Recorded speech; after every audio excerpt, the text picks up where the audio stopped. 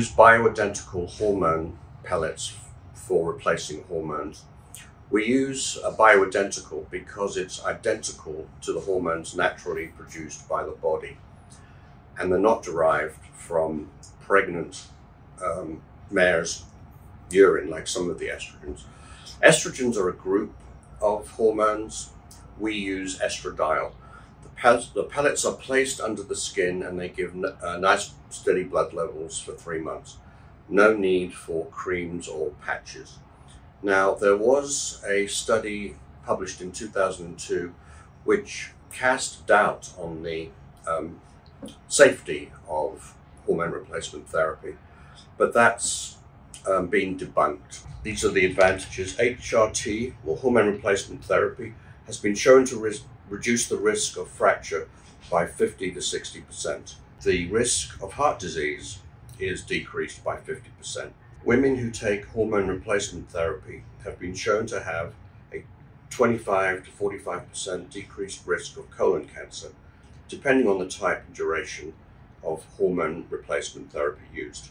Hormone replacement therapy may delay the onset of type 2 diabetes. Studies have shown that women were less likely to develop Alzheimer's and bone fractures, and they had a 50% lower risk of dying of a heart attack when they started hormone replacement therapy within 10 years of menopause.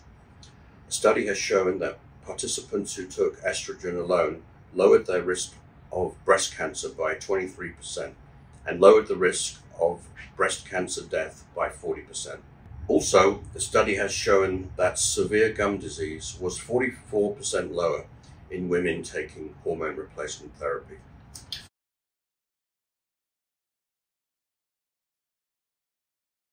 Okay, today I'm going to show you how pellet insertion is done. This lady has symptoms of hot flashes and decreased libido, so I'm going to be giving her both estrogen and testosterone.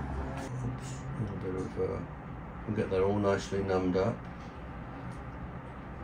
And I'm going to put a little bit more in.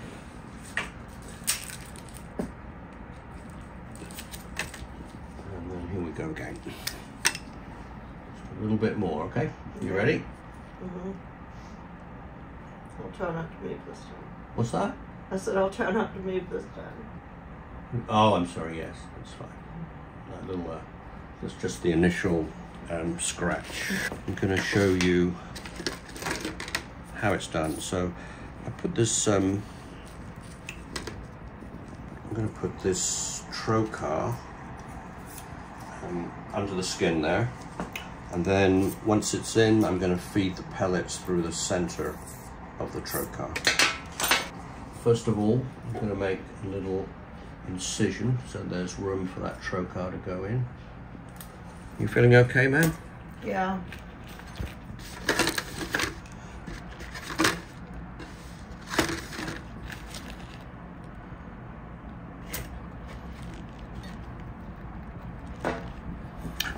Okay, and then I'm going to, actually we'll just pause that for a minute. And from here I'm just going to put this trocar in. It's all numbed up, so we shouldn't feel anything. Are you okay, ma'am? Yeah. Okay, so that trocar is in, and the next thing I have to do is put those pellets in. And I've got them in this little container. As I said, I'm going to put a little, oops, it's sterile. I'm going to put a little pellet in there. One, and then just one more. So all the pellets are in there. I'm going to put a little, close the trocar. And then next thing is to pull it out. That's the procedure over. I'm going to close the skin with some steri strips.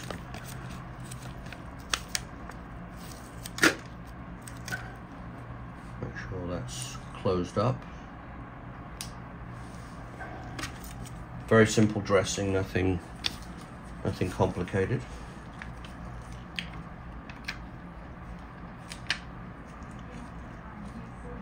One more. And okay, and that's it. Very simple, very easy, and she should see benefits up to in about 4 weeks, and at that point we'll check her blood work, and if she needs anything additional we can do that. How was that for you, ma'am? Fun. Easy? Yeah. Okay then.